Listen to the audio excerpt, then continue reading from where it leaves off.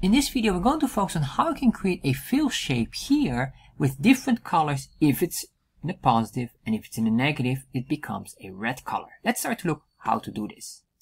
So let's start to look how to add fill shapes with different colors in Chart.js 4. So what we're going to do is here, we're going to use this border template, which you can find here on chartjs3.com, getting started, this link, which you can find as well in the description box. Once you're on here, just copy this chunk of code and you're good to go. Next, if you want to support this channel, check out my Patreon page here. We have the source code of many other videos. And of course, we have a Discord channel. Alright, so what we're going to do is we're going to create now our item. But our item needs a different chart type, which is the line chart.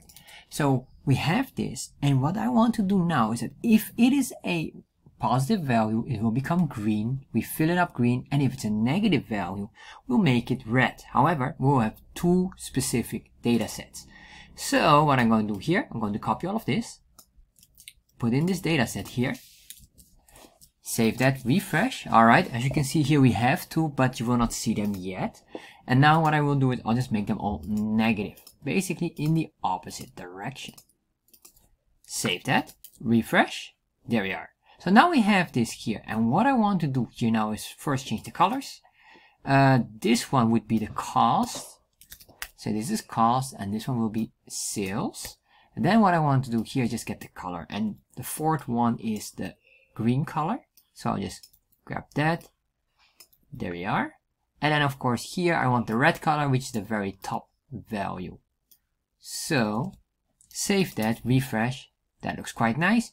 Now what I have to do is make sure we have a distinction here, and let's put that in here. So I say comma, and then we're going to set here up fill equals true. Let's save that.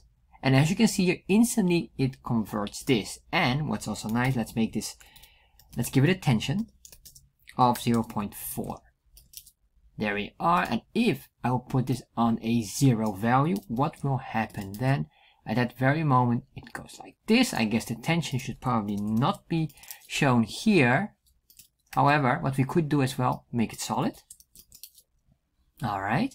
And as you can see here, we get this. Now let's start to solve that for the other one as well. I'm going to copy this, put it in here.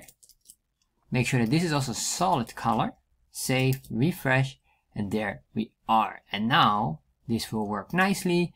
And if I put in here as well 0, do we get any kind of response? And as you can see here, this will work nicely with tiny issues here sometimes. However, these are unavoidable. This is basically the way to do it.